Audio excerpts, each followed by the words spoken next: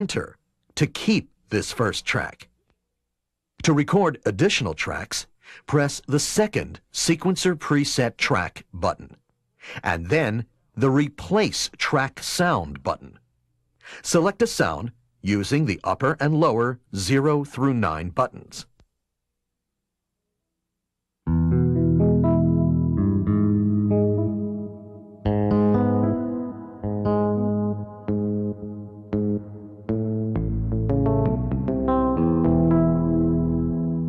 While holding down the record button, press play.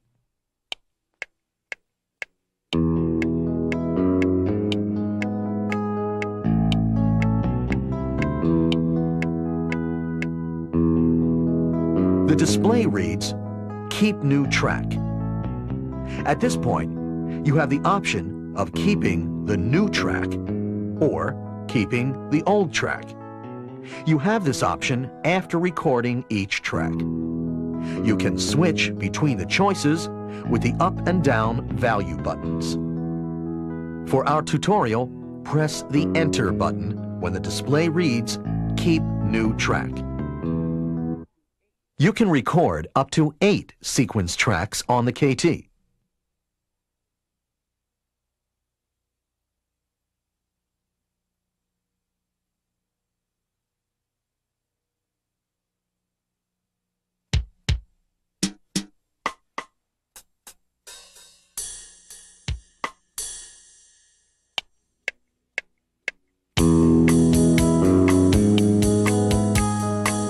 There are a number of other things you can do to your sequence tracks once you've created them. They include quantizing, a way to correct any timing errors; reorchestrating, a way to change what sound a particular track will play; or simply re-recording a particular track. See your musician's manual or quick start guide for details. After you've recorded a number of tracks, you can chain them together into one song. The KT provides 8 additional song tracks that can run the combined length of your sequences. Creating songs is similar to creating sequences. Before we create a song, however, let's select an existing song and listen to it. Press the Select Sequence Preset button. Next, press the Bank button once. This brings you to the ROM sound bank, as indicated by the letter R in the upper left portion of the display. Now, press the upper 7 button and the lower 0 button. This is the location of the KT demo song. Press play to listen to the song, and the stop button when you're finished.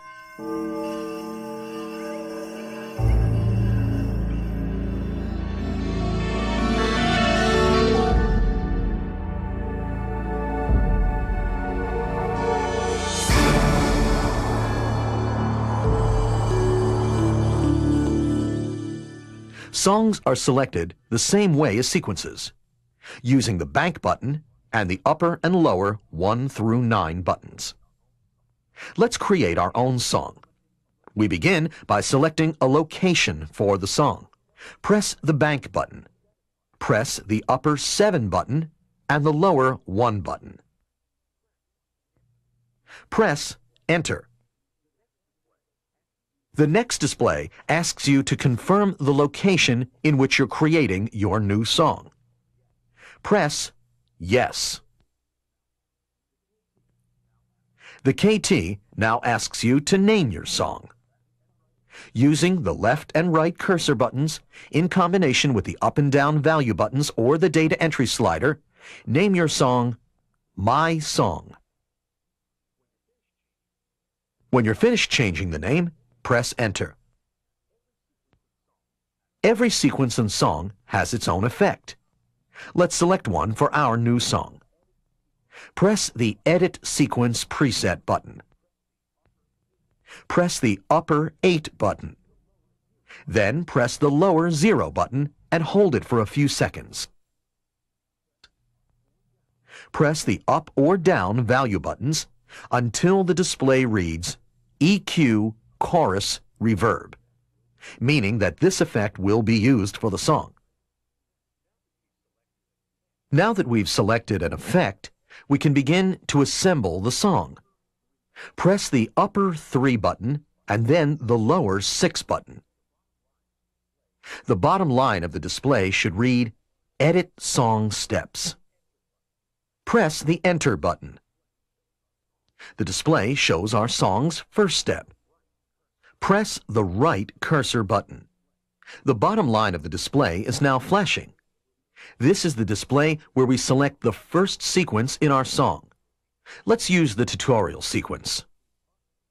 Press the Up Value button until the display reads Tutorial Sequence. Tutorial Sequence is now selected as the first song step. We'll use My Sequence as our second step. Press the left cursor button once so that the step number is flashing again. Press the Up Value button to change the number 1 to a 2. Now press the right cursor button so that the bottom line of the display is flashing. Now locate My Sequence using the Up Value button.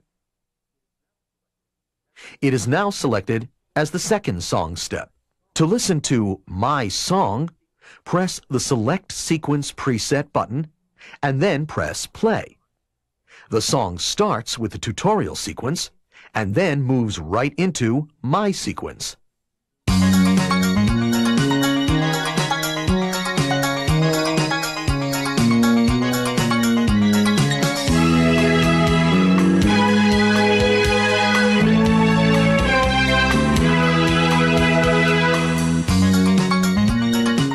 The song will play continuously until you press the Stop button.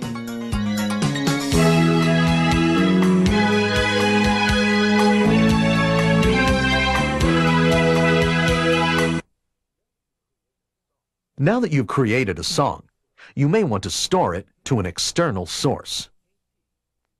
The KT uses industry-standard PCM-CIA memory cards for sound and sequence data storage, the same type used by many notebook computers. Consult Section 13 of the Musician's Manual for more details.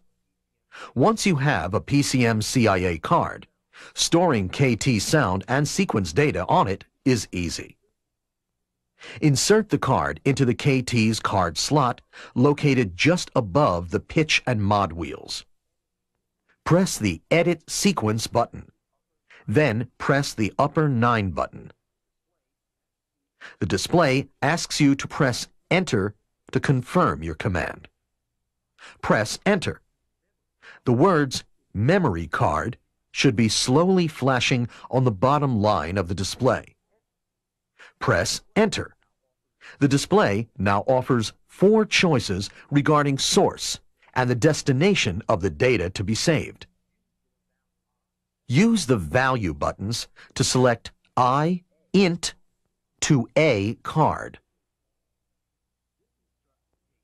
This instructs the KT to save all sounds, presets, and sequences currently in the internal bank, as well as the location of our song and sequence data to the A side of the card.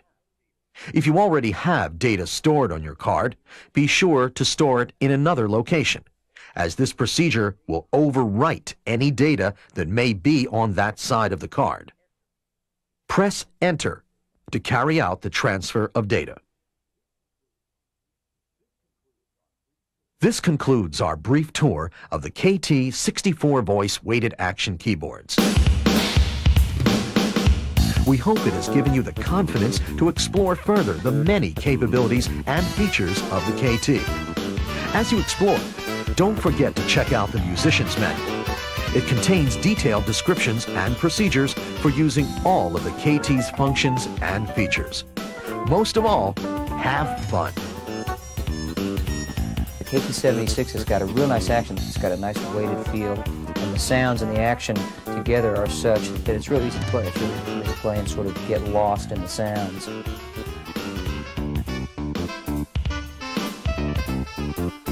The sounds on here are so good, they just make you play the right stuff. If you're playing that trumpet, you forget what you're playing. Now you're a trumpet player, and in your mind, that's what those sounds make you do. may make your style change, and that's a good thing for the keyboard to have. I guess the real way of putting it, if the sound's cheesy, you're going to play that way. You know? If it sounds good, you're going to play good. That's the way I do it.